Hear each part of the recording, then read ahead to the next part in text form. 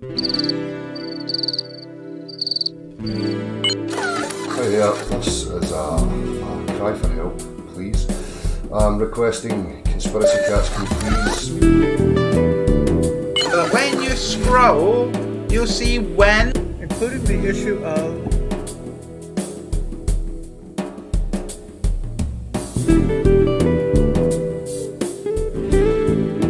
Welcome. Then more flat earth geniuses have tried to respond to Professor Dave's video. This time on Nathan Oakley's Daily Show. How do you think they succeed? As usual, they will probably not be able to give very many sensible answers. Over to Nathan and his friends. Welcome to Flat Earth Debate, an Oakley 1980 channel. Welcome. And he's showing a AE map, of course, and explains how it can't be the real map.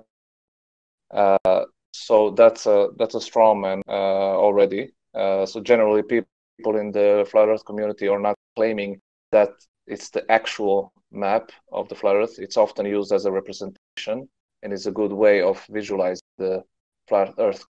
What you do, you can't get it to be accurate for some reason, and they always say it's because you can't wrap a ball around on a plane, right? So the piece of paper that you're drawing it on, or the screen, you can't wrap a sphere around it, and that's what they say.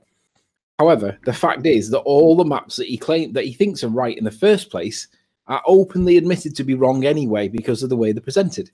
So it's a straw man argument, you're right.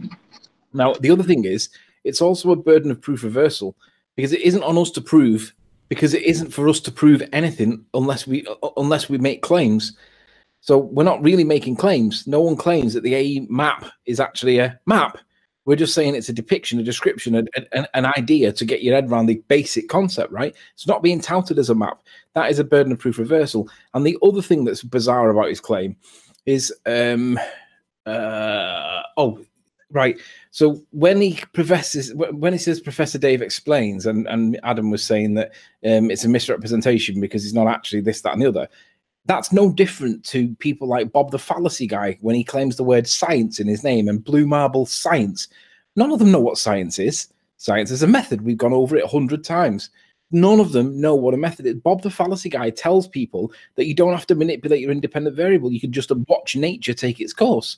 Well, that's known as an observation or a correlation, but it's definitely not science. It's part of science, but it falls short. And he still maintains that position today, which is why I don't bother engaging with him. The guy's a moron. So just because Professor Dave presents himself as a professor and Blue Marble Science presents himself as some kind of ape scientist, and Bob the Science Guy presents himself as some kind of science guy, and Mick West presents to be some kind of science communicator, none of these guys know what science is. But everybody wants that comforting lie. That's why they can spew any nonsense, and all the subs will just lap it up like cats lapping up milk because they want to believe the inconvenient truth, the inconvenient lie. That's what they want. All they're doing is playing up to the drongos of society, and we're encouraging it by not pointing it out. We should be pointing it out every minute. Sorry, I'm done. Right, just a quick shout out to Theo Megawerty. He says, massively increasing the radius destroys all supported orbital pathways. The heliocentric model then degenerates. Do ballers not realise this? I'll answer your rhetorical question. No, they don't. They're dumbos. They don't realise any of this. They're currently shooting themselves in the faces and then walking around like headless zombies thinking they've achieved something. I mean, he's showing the AE map. I mean, he doesn't clearly know what azimuthal equidistant projection is. So maybe you should look up what it means. And he's also saying, so anybody should be able to go into the world and make an accurate map of it. So my question is, why don't we have an accurate map?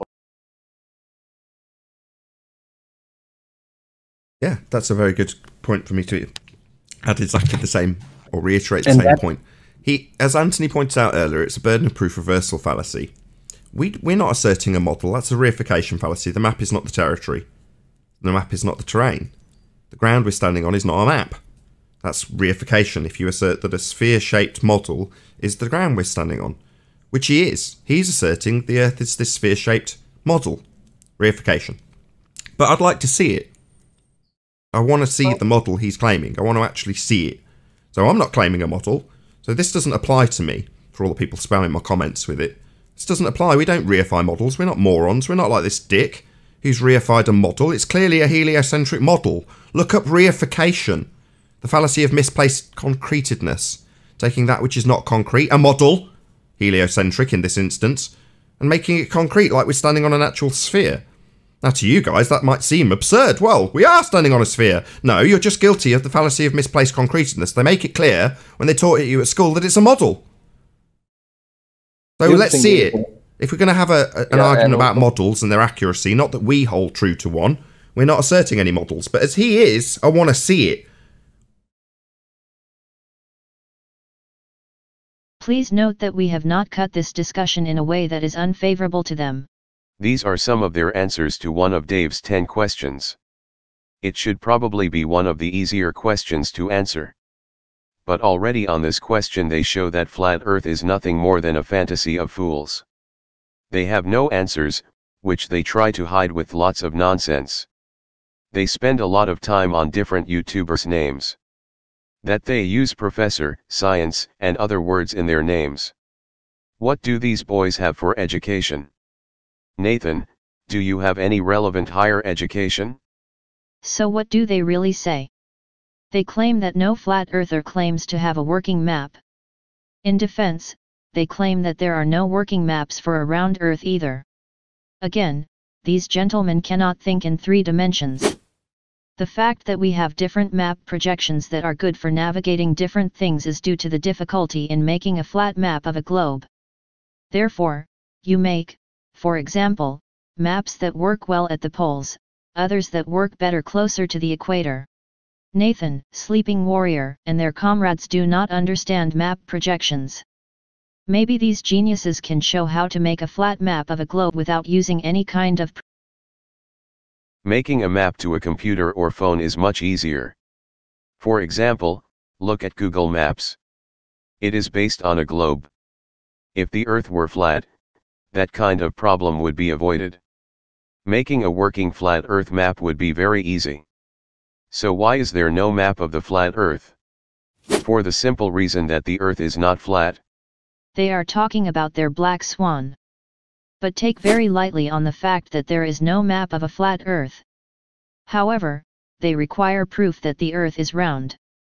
There are pictures, there are working maps, and there are many experiments that show that the Earth is round. But they all reject as scam, unscientific and fake. No, the burden of proof does not lie with us who know that the Earth is round. It lies with the idiots who say we are wrong. There are only 2 options when it comes to describing these gentlemen: imposters or idiots. Thanks for watching. We'll be out soon with more material.